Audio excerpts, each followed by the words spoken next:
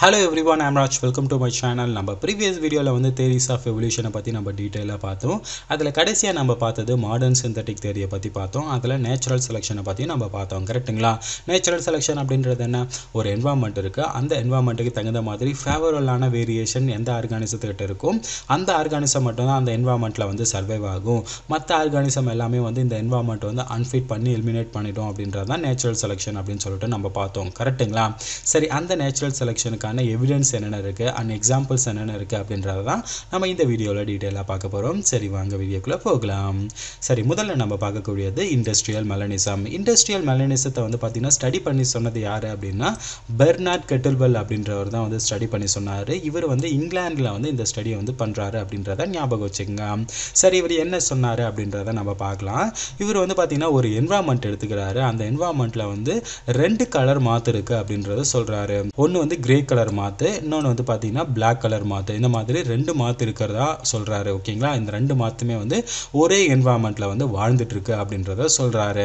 அதே மாதிரி 1800 அந்த ஆரம்ப காலகட்டத்தில் வந்து என்ன ஆகுது அப்படின்னா இங்கிலாந்துல வந்து எந்த ஒரு இண்டஸ்ட்ரியுமே வந்து கிடையாது. 1800 ஆரம்ப காலகட்டத்தில் சொல்றேன். சரிங்களா? எந்த ஒரு இண்டஸ்ட்ரியுமே கிடையாது.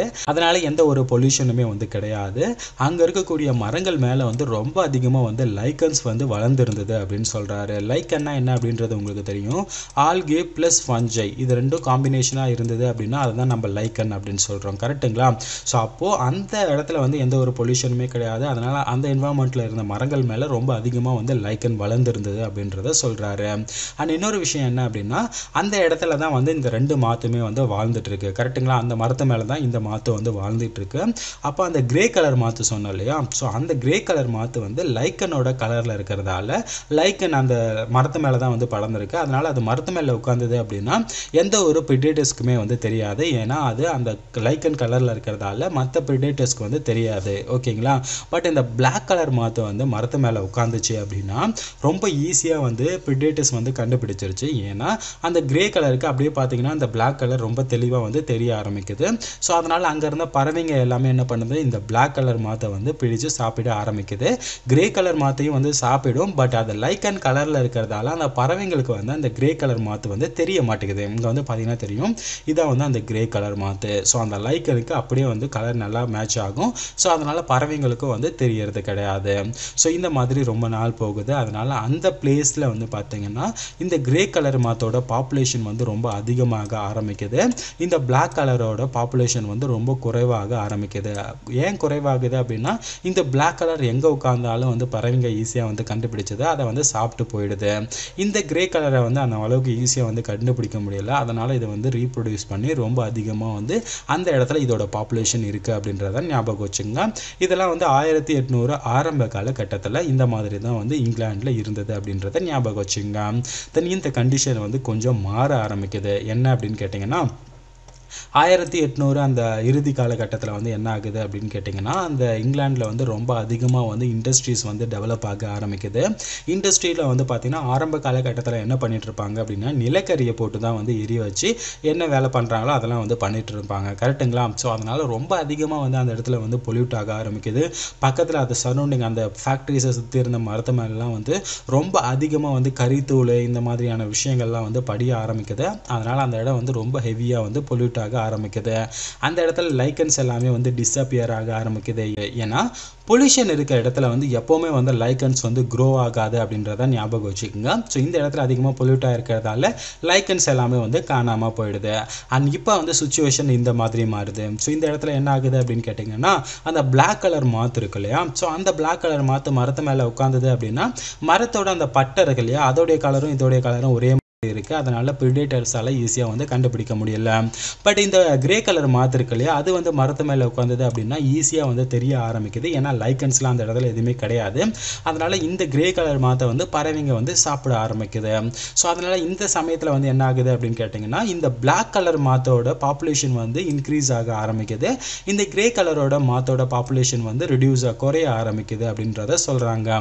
ஸோ அதுக்கான காரணம் என்ன அப்படின்னா அந்த இடத்துல இருந்த என்வரான்மெண்ட் நேச்சர் அந்த மாதிரி. ஏன்னா அந்த நேச்சரில் வந்து ரொம்ப அதிகமாக பொல்யூட் ஆகிருக்கிறதால அங்கே இருந்த இந்த லைக்கனும் வந்து பார்த்திங்கன்னா போயிடுச்சு. ஸோ அதனால் அந்த கிரே கலர் மாற்ற ஈஸியாக தெரியுது. எல்லா பறவைங்களும் அந்த கிரே கலர் மாற்ற தான் வந்து சாப்பிட்டுட்டு இருக்கு. ஸோ அந்த சமயத்தில் பிளாக் கலர் வந்து பார்த்திங்கன்னா எந்த ஒரு பறவைக்கும் அதிகமாக தெரியறது கிடையாது. அதனால் இதோடைய பாப்புலேஷன் வந்து ரொம்ப அதிகமாக வந்து இன்க்ரீஸ் ஆகிருக்கு. ஸோ இந்த சுச்சுவேஷன் வந்து பார்த்திங்கன்னா சடனாக வந்து மாற ஆரம்பிக்குது. எப்போன்னு கேட்டிங்கன்னா 1990. ஸோ இதோடைய மிடில் அந்த சமயத்தில் வந்து பார்த்திங்கன்னா மாற ஆரம்பிக்குது. எப்படின்னு கேட்டிங்கன்னா அந்த ஃபேக்ட்ரிஸ் எல்லாம் வந்து பார்த்திங்கன்னா பொல்யூஷனை வந்து கண்ட்ரோல் பண்ணுறதுக்காக இந்த நிலக்கரியெல்லாம் வந்து இருக்கிறது கிடையாது. அதனால் என்ன பண்ணாங்கன்னா எலக்ட்ரிக் கரண்ட்டை வந்து யூஸ் பண்ண ஆரம்பித்தாங்க.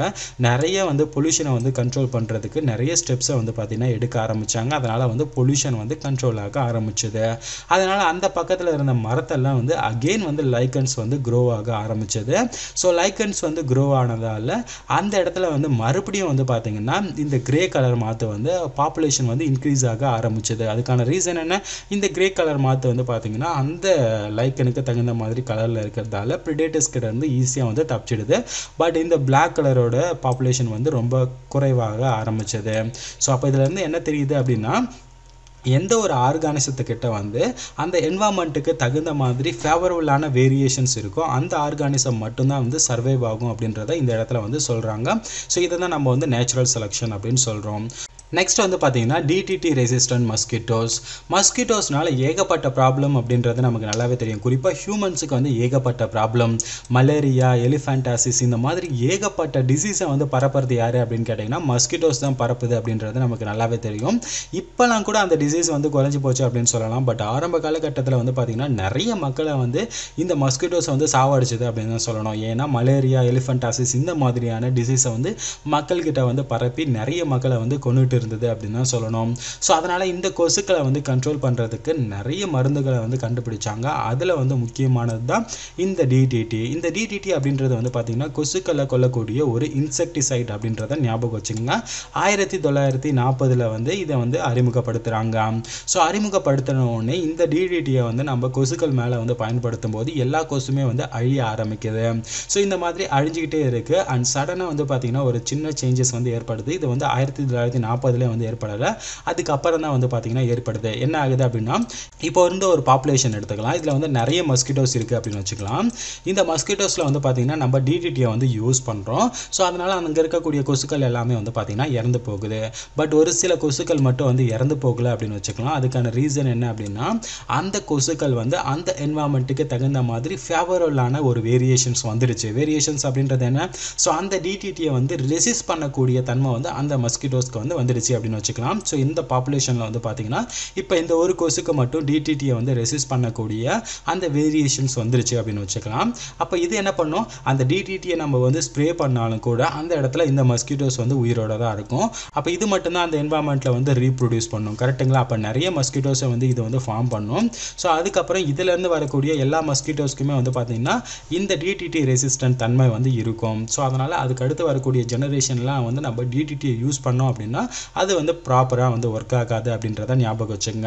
ஸோ அதே தான் இந்த இடத்துல வந்து நடந்தது. ஸ்டார்டிங்கில் வந்து நம்ம DDTயை யூஸ் பண்ணும்போது எல்லா மஸ்கிட்டோஸுமே வந்து சாக ஆரம்பிச்சது. அதுக்கப்புறம் கொஞ்ச நாளுக்கு அப்புறம் வந்து நம்ம இந்த DDTயை வந்து நம்ம யூஸ் பண்ணும்போது மஸ்கிட்டோஸ் வந்து சாகிறதில்ல. அதுக்கான காரணம் என்ன அப்படின்னா அது DDTயை வந்து ரெசிஸ்ட் பண்ணக்கூடிய தன்மை வந்து நேச்சுரலாகவே வந்து அதுக்கு வந்து எவால்வ் ஆகிடுச்சு அப்படின்னு தான் சொல்லணும். ஸோ இதுவும் வந்து பார்த்தீங்கன்னா நேச்சுரல் செலெக்ஷனுக்கான ஒரு எக்ஸாம்பிள் அப்படின்னு தான் சொல்லணும். ஓகேங்களா? புரிஞ்சிருக்கும் அப்படின்னு நினைக்கிறேன். சரி, நெக்ஸ்ட் வந்து பார்த்தீங்கன்னா நம்ம சிக்கிள் செல் அனிமியாவை பற்றி பார்க்கலாம். சிக்கிள் செல் அனிமியா அப்படின்றது ஆப்பிரிக்காவில் வந்து பார்த்திங்கன்னா காமனாக இருக்கக்கூடிய ஒரு டிசீஸு. இந்த டிசீஸ் வந்து பார்த்திங்கன்னா ஜெனட்டிக்கலே வந்து டிரான்ஸ்மிட்டட் ஆகக்கூடியது. அதாவது ஒரு தலைமுறையிலேருந்து இன்னொரு தலைமுறைக்கு வந்து கடத்தக்கூடிய ஒரு டிசீஸ் அப்படின்றத ஞாபகம் வச்சுங்க. சரி, ஃபஸ்ட்டு வந்து சிக்கிள் செல் அனிமியானா என்ன அப்படின்றத நம்ம பார்த்துடலாம். ஸோ இந்த சிக்கிள் செல் அனிமியா இருந்தது அப்படின்னா நார்மல் பிளட் செல் இருக்கு இல்லையா? ஸோ அது எல்லாமே இந்த மாதிரி சிக்கிள் ஷேப்புக்கு வந்து சேஞ்ச் ஆக ஆரம்பிச்சிடும். ஸோ இந்த மாதிரி சிக்கிள் ஷேப்பில் வந்து சேஞ்ச் ஆகிடுச்சு அப்படின்னா அது வந்து ஆக்சிஜனை வந்து கரெக்டாக வந்து கேரி பண்ணிட்டு போக முடியாது. ஏன்னா பிளட் செல்ஸ் அப்படின்னாலே ஆக்சிஜனை தான் வந்து கேரி பண்ணிட்டு போகும். ஸோ இந்த மாதிரி சிக்கிள் செல் அனிமியா டிசீஸ் வந்துடுச்சு அப்படின்னா இந்த மாதிரி பிளட் செல்ஸ் எல்லாமே சேஞ்ச் ஆகிடும். அதனால் ஆக்சிஜனை வந்து கேரி பண்ணிட்டு போக முடியாது அப்படின்றத ஞாபகம் வச்சுங்க. சரி, இந்த சிக்கிள் செல் அனிமியா எப்படி நேச்சுரல் செலெக்ஷன் கூட வந்து இன்வால்வ் ஆகுது அப்படின்றத நம்ம பார்க்கலாம். இப்போ வந்து பார்த்தீங்கன்னா ஒரு 3 பர்சன் வந்து ஆப்பிரிக்காவில் அந்த சுச்சுவேஷனில் வந்து வாழ்கிறாங்க அப்படின்னு வச்சுக்கோங்க. ஆப்பிரிக்காவில் இருக்காங்க அப்படின்றத வச்சுக்கோங்க. ஒருத்தருக்கு வந்து பார்த்தீங்கன்னா நார்மலான அல்லில் இருக்கு. நார்மலான அல்லில் அப்படின் போது நார்மல் பிளட்டை வந்து வந்து பார்த்தீங்கன்னா அது ஏற்படுத்தும். இப்போ ஹெச்பி அப்படின்றது வந்து பார்த்தீங்கன்னா நார்மல் பிளட்டை வந்து ஏற்படுத்தக்கூடிய அல்லீல்ஸ் அப்படின்றத ஞாபகம் வச்சுக்கோங்க. அண்ட் இன்னொருத்தருக்கு வந்து பார்த்தீங்கன்னா ஹெச்எஸ் அப்படின்ற அல்லீல்ஸ் இருக்குது. இந்த ஹெச்எஸ் அப்படின்ற அல்லீல் வந்து பார்த்தீங்கன்னா சிக்கிள் செல்லை வந்து ஏற்படுத்தக்கூடியது. அப்போ ஹெச்பியும் இருக்குது ஹெச்எஸும் இருக்குது. அப்போ வந்து இவருக்கு வந்து பார்த்தீங்கன்னா 50% பிளட் வந்து பார்த்தீங்கன்னா சிக்கிள் செல் ட்ரேட் இருக்கும் அண்ட் 50% வந்து பார்த்தீங்கன்னா இந்த நார்மல் பிளட் இருக்கும். கரெக்டுங்களா? அந்த நார்மல் பிளட்டும் இருக்கும் அண்ட் சிக்கிள் செல் ட்ரேடும் வந்து பார்த்தீங்கன்னா இந்த மாதிரி பிளட்டும் வந்து இருக்கும் அப்படின்றத ஞாபகம் வச்சுக்கோங்க. ஸோ அந்த மாதிரி இருந்தது அப்படின்னா அதை நம்ம வந்து ஹெட்டிரோசைகோஸ் கண்டிஷன் அப்படின்னு சொல்லுவோம். அண்ட் இன்னும் ஒரு சிலருக்கு வந்து பார்த்தீங்கன்னா ஃபுல்லாகவே வந்து பார்த்தீங்கன்னா இந்த ஹெச்எஸ் அப்படின்ற இந்த அல்லீல் மட்டும்தான் இருக்கும். ஸோ இந்த அல்லீல் மட்டும் இருந்தது அப்படின்னா அவருடைய பிளட் வந்து ஃபுல் அண்ட் ஃபுல் வந்து பார்த்தீங்கன்னா இந்த சிக்கிள் ஷேப்புக்கு வந்து மாறி இருக்கும். ஸோ அப்போ இந்த சிக்கிள் ஷேப்புக்கு வந்து மாறி இருந்தது அப்படின்னா அவரால் வந்து உயிர் வாழ முடியாது. ஏன்னா அந்த சிக்கிள் செல் ஷேப்பில் இருக்கக்கூடிய பிளட் செல்ஸ் வந்து பார்த்தீங்கன்னா ஆக்சிஜனை வந்து கேரி பண்ணிட்டு போக முடியாது. அதனால் ஆப்பிரிக்காவில் வந்து பார்த்தீங்கன்னா அந்த சுச்சுவேஷனில் வந்து இவரால் வந்து வாழ முடியாது அப்படின்றத ஞாபகம் வச்சுக்கோங்க. ஏன்னா இவருடைய பிளட் செல்ஸ் வந்து நார்மலாக கிடையாது. பட் இந்த மாதிரி இருக்கிறதால அவர் வந்து சீக்கிரமாகவே வந்து இறந்துருவார் அப்படின்றத ஞாபகம் வச்சுக்கோங்க. சரி, இந்த மாதிரி மீதி 2 பேர் தான் இருக்காங்க.